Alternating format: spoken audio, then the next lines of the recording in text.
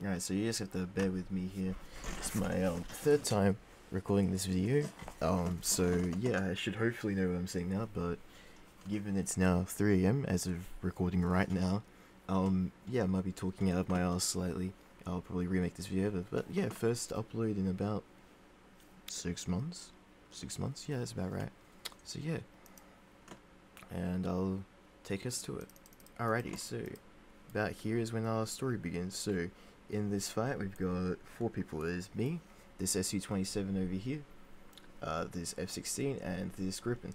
These two we won't have to worry about as much. It's just mainly this guy I'm here to focus on. So going up for here, I flared what I assume is an AIM-9L, but I got really scared towards the end there. I did keep my burner on, so that's now thinking about it, that's probably what the issue was. So we got two kind of dogfights here happening. I thought this SU-27 was going to focus my Gripen, and I thought I could just maybe dive down and take the SU-27. Unfortunately, that wasn't the case, and he starts pulling into a vertical with me. I think about, you can hear the tone in the background right now, I think about going for this F-16, realize the Gripen's probably got him here, so I should go after this SU-27. So I forget about him, try and pull my nose onto this SU-27, but, you know, Russian SU-27, or Russian fighter jet, sorry, rather, goes hee I turn now. So yeah, I don't know what's shooting right now. I don't think that's him, but I think that might be just a replay glitch because I haven't heard that one yet. But as you can see here in my situation, I've got two targets that I can see in front of me. This SU-27, who I want to go for, and this F-16, who I could missile. Now, to me, these two are still dogfighting, until about here, where I realize that my Gripen friend is stalled out. So it's either I go for him, kill him, and maybe die to him, or I keep going for him and then die to the F-16 and die to the SU-27. So, you know, I try to take the easy option. I go for this F-16. My Gripen friend slams into the side of that hill, so I make sure and then fire off that missile. It connects, and my instant thought is, where is that SU-27? Sure enough, he's got his nose on me. Now, luckily for me, this guy is clean. He's got no R-73s for me, and I think that's the only reason why I survived this battle. So yeah, I take underneath him. He misses all of his shots here, and yeah, he's, as you can see, he's already got his nose on there. He would have lost quite a bit of speed doing that. I started this off at like around 500, so yeah. Now, ideally, you wouldn't want to pull in front of a SU-27. Like I said before, I just got lucky that he didn't have good aim. And he's trying to pull with me, but I just got too much speed for this sustained turn. And from here, it's pretty much just over for him. In a usual situation with a 1v1, if he had an R-73 right now, I'd be dead. There'd be nothing I could do. So, for me, it's just lucky he didn't have any missiles. And I guess also his aim isn't off. And he's not inexperienced. I checked the play card in between. He's a level 100 with 50 days of experience of what's called fighters in Arabic. It doesn't equate to obviously skill. You know, it's only day 2 for me of patch day, so you know, me and him are both still trying to learn our respective fighters.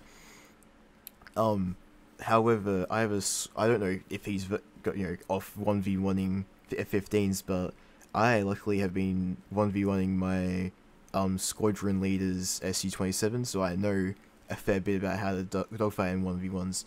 And an easy thing I realize is the SU-27 loses a lot of speed in these like high AoE maneuvers, like any jet would.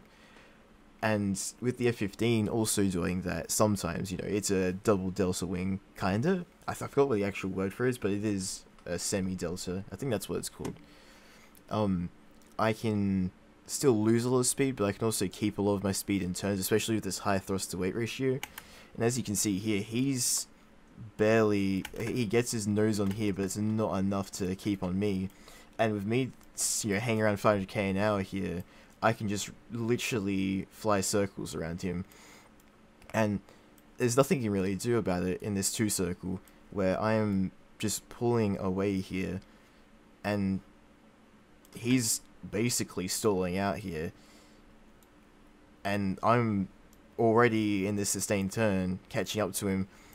he tries to pull away here, and honestly, at the speed that we were both going, I wouldn't have caught him quickly, but he would have given us time to, like, you know, run away. But he turns in here, and unluckily for him, I actually hit my shots here, and from there it was just GG.